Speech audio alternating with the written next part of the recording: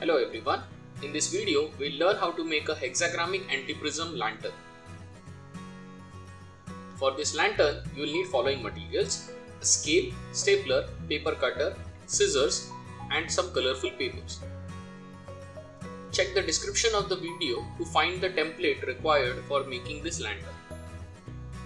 Take the printout of the template shapes onto various colorful papers and cut out those shapes as per the given lines.